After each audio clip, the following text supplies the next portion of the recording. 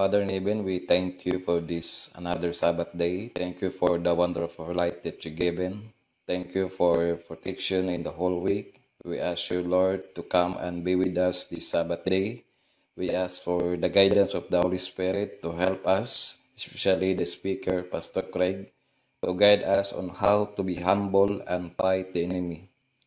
Teach us, Lord, to convert the enemy. We ask for the protection of the holy angels to watch us safe until sunset. Father in heaven, please forgive us our sins, heal our sickness, and this all I pray for our mighty, beloved Savior, Jesus Christ. Amen.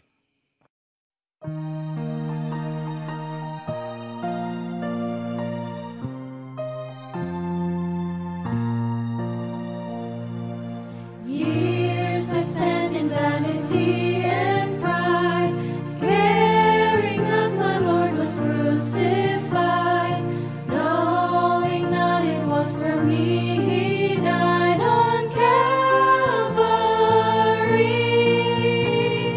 Mercy there was great and grace was free, pardon there was multiplied to me. There my burdens all from liberty at Calvary. By God's word at last my sin I learned. Then I trembled at the law I spurned, till my guilty soul imploring turned to Calvary. Mercy there was great and grace was free, pardon there was multiplied to me. There my burdens all from liberty at Calvary. Now I've given to Jesus everything. Now I gladly own Him as my King. Now my raptured soul can only sing of Calvary. Mercy there was great and grace was free, pardon there was multiplied to me. There my burdens all from liberty at Calvary. Oh, the love, the true salvation's plan. Oh, the grace that brought it down to man. Oh, the mighty gulf that God did span at Calvary. Mercy there was great and grace was free, pardon there was multiplied to me. There my burdens all from liberty at Calvary. Mercy there was great and grace was free, pardon there was multiplied to me. There my burdens all from liberty at Calvary.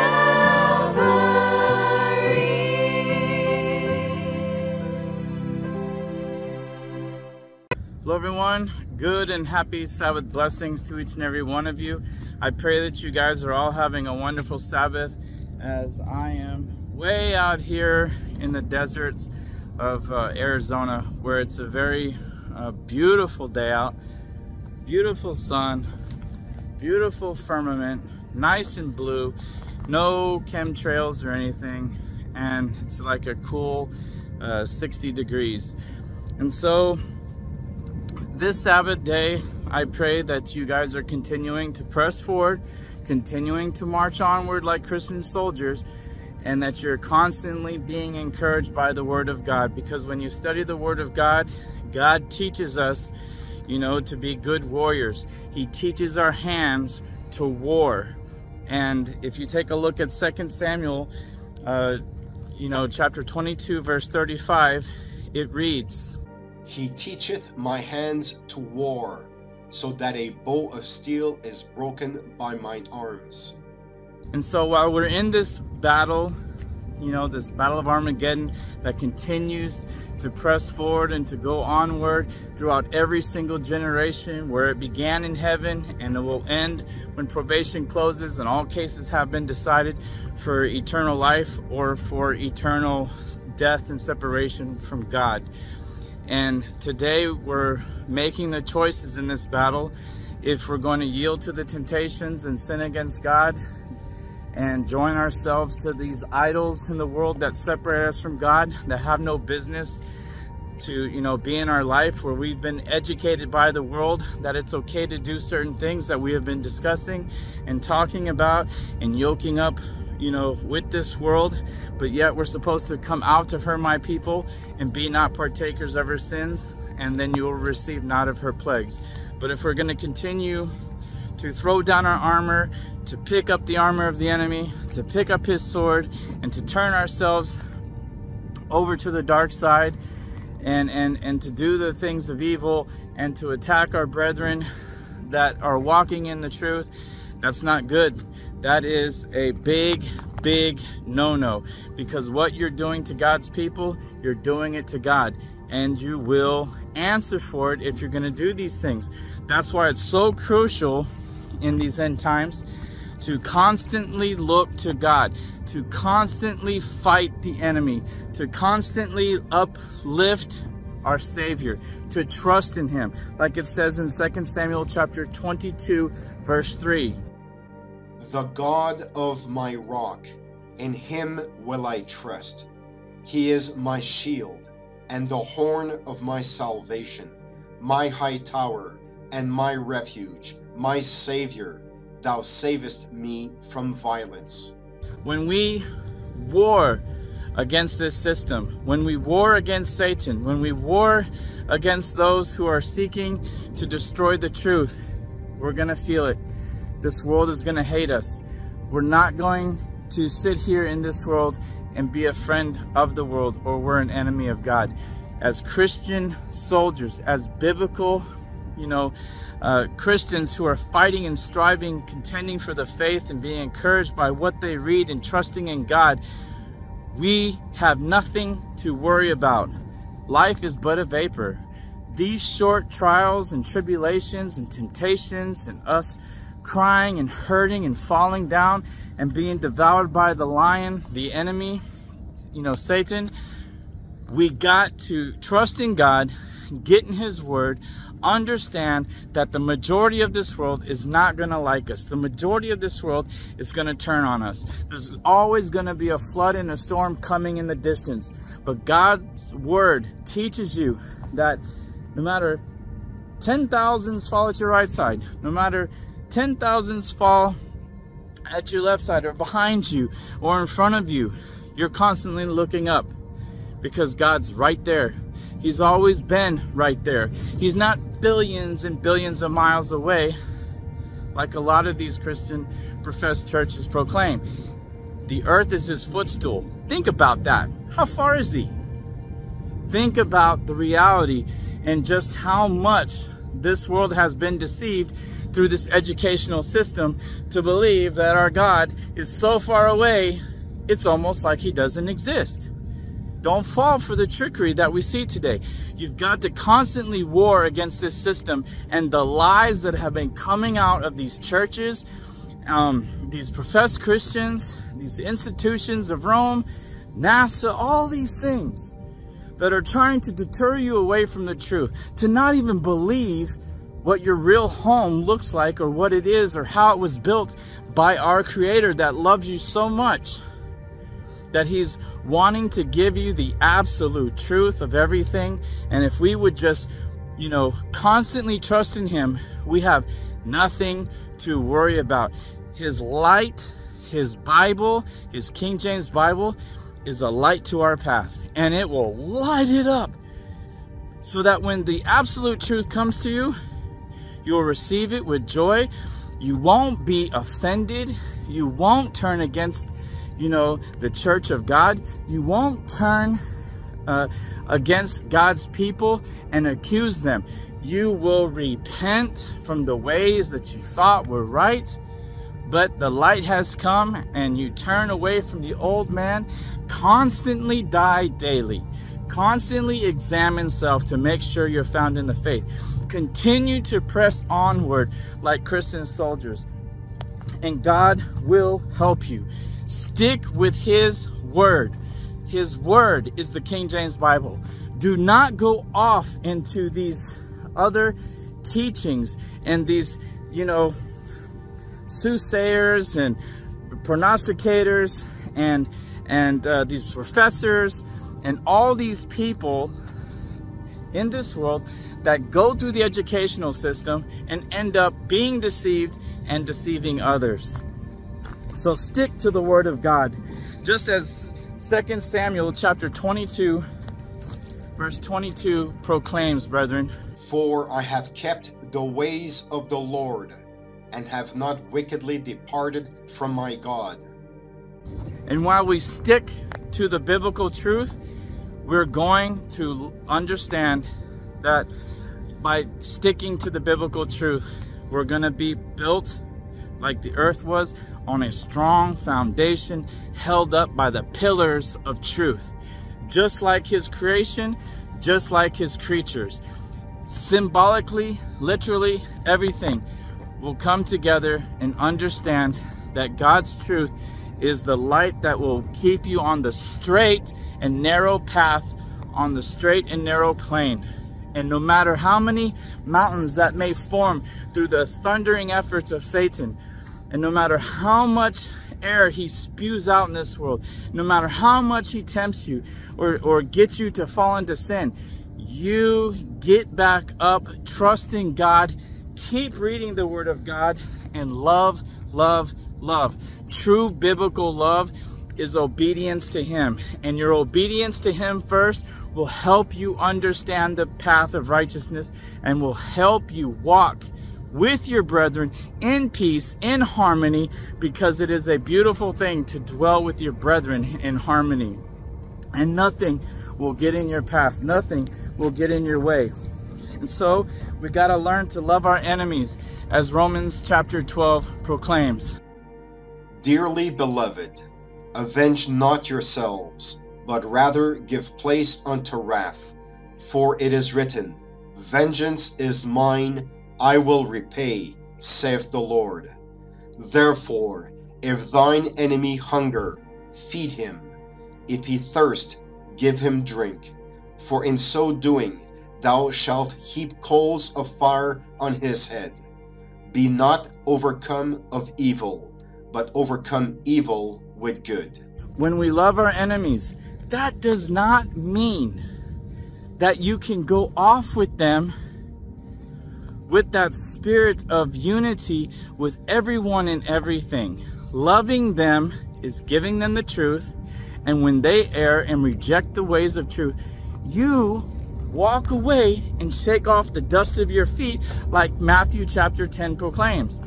When you shake off the dust of your feet, you continue to march onward like a Christian soldier, leaving a love for those people that have rejected the truth by not attacking them personally, fighting with the sword of the Spirit and presenting the truth, presenting it in a loving manner, not attacking them no matter what.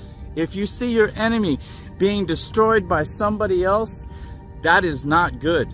You do not make personal thrusts, personal attacks, exposing them out in the open.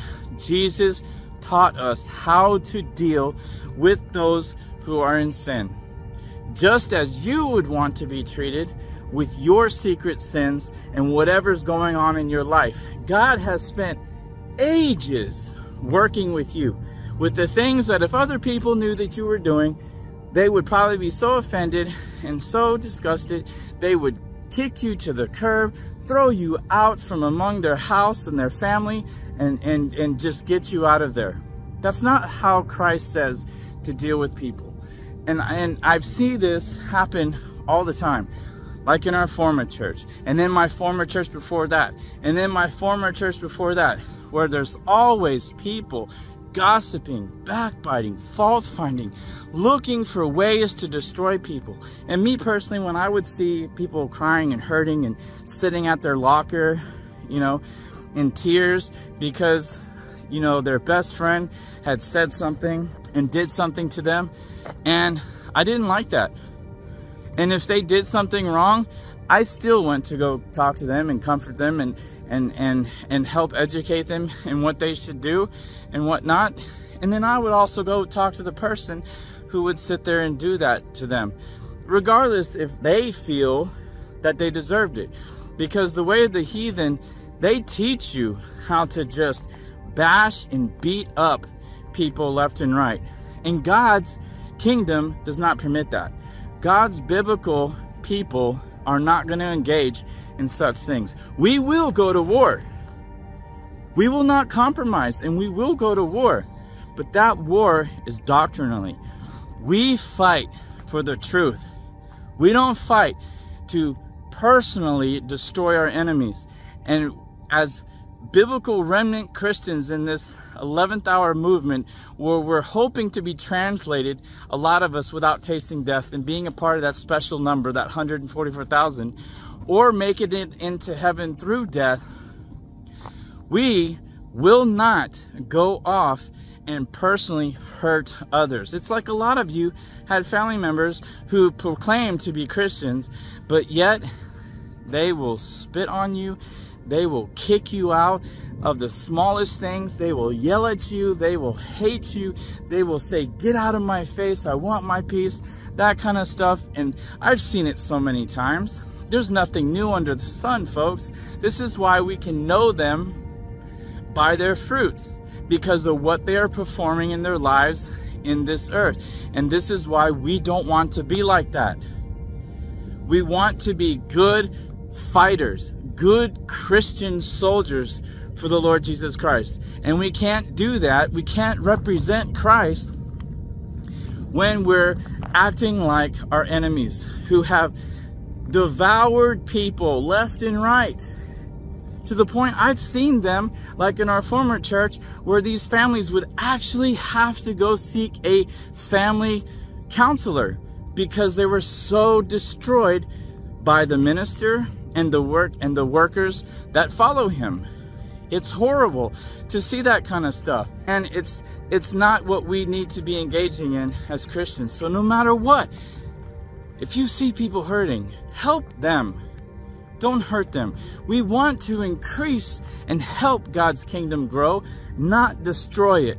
Because that's not how Christ taught us to treat people, to treat our enemies. Okay?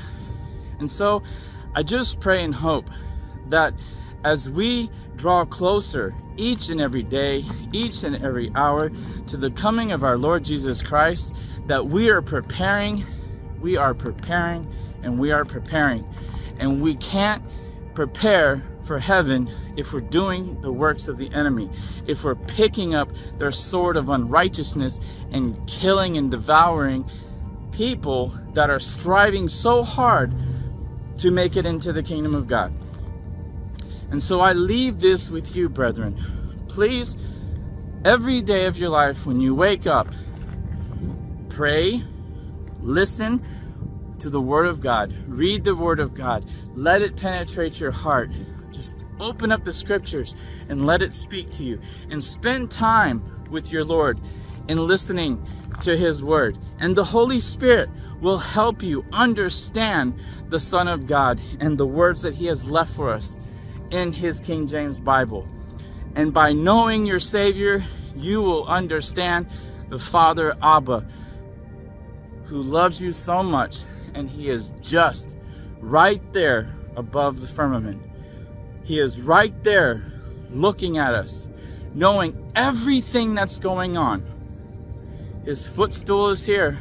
His feet are right above us, where He has planted His truth and is ready to stomp out this nasty, nasty educational system that Satan has set up to deceive people. And one day it's going to be over with. And the heavens are going to depart like a scroll, and the wicked are going to see His face appear. And they're going to hide in the dens and the rocks. And we want to make sure we're not a part of that. By giving everything that we have for our Savior, and understanding His biblical truth will help us become those beautiful Christian soldiers who have been taught by God to war with their hands and to devour the enemy through the sword of truth.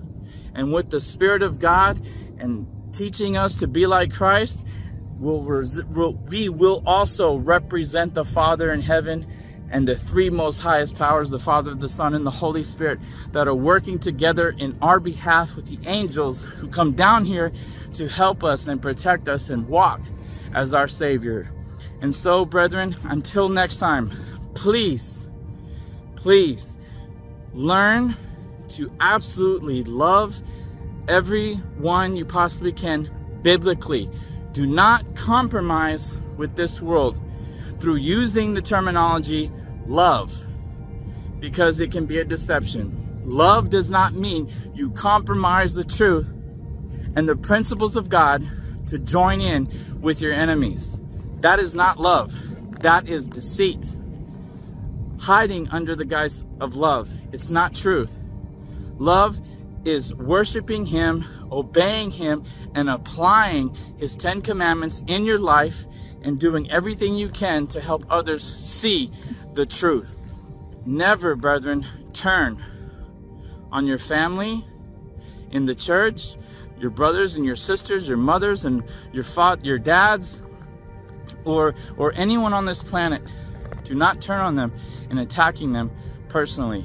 Love by presenting the truth and letting it soak into their minds and their hearts, and hopefully you will convert somebody, and it will be a star on your crown in heaven as a reward for the diligent work that you have done on this earth to help people see the light of truth, and hopefully that they, will make it to heaven. So until next time, brethren, again, please keep striving and contending, and do not do like our enemy, where they profess to love, but yet they go around doing horrible things to others, ignoring them, blocking them, casting them away, throwing them down, kicking them to the curb, speaking evil against them, and joining in with our enemies who have been unrepentant and not even thinking twice about turning to the Lord Jesus Christ and performing the good Christian fruits that He offers to all of us through His 10 Commandments. God bless you all. Continue to contend, and I'll see you next time. And I love you. Amen. Abba Father, we come before your throne in the name of your Son Jesus Christ and with the Holy Spirit. Lord, thank you for that wonderful message that you have given us. May it all sink into our hearts and into our minds, and may you help us apply them into our lives and become a good Christian soldier. And Lord, help us to live according to your purpose and will, even if the world will hate us. Help us to endure until the end. Help us overcome all our weaknesses. Help us to obey your 2 great commandments, and that is to love you supremely and to love our neighbor as ourselves. And please be with all your saints around the world, and may this message will be a blessing for each and every one of us. And may you always guide us as we continue to walk in this narrow path. And we know that you have taught us how to fight as a good Christian soldier, but Lord, apart from you, we know that we can do nothing. We all need you, we all need your help. So please be with your saints, your children around the world, especially those who are persecuted. May you help them, and please forgive us from all of our sins and thoughts and words and in deeds. We love you, we serve you, we worship you on the Sabbath day. And all this I ask and pray and give thanks in the powerful name of our Lord and King and Savior Jesus Christ, and with the help of the Holy Spirit. To you, Abba. Amen.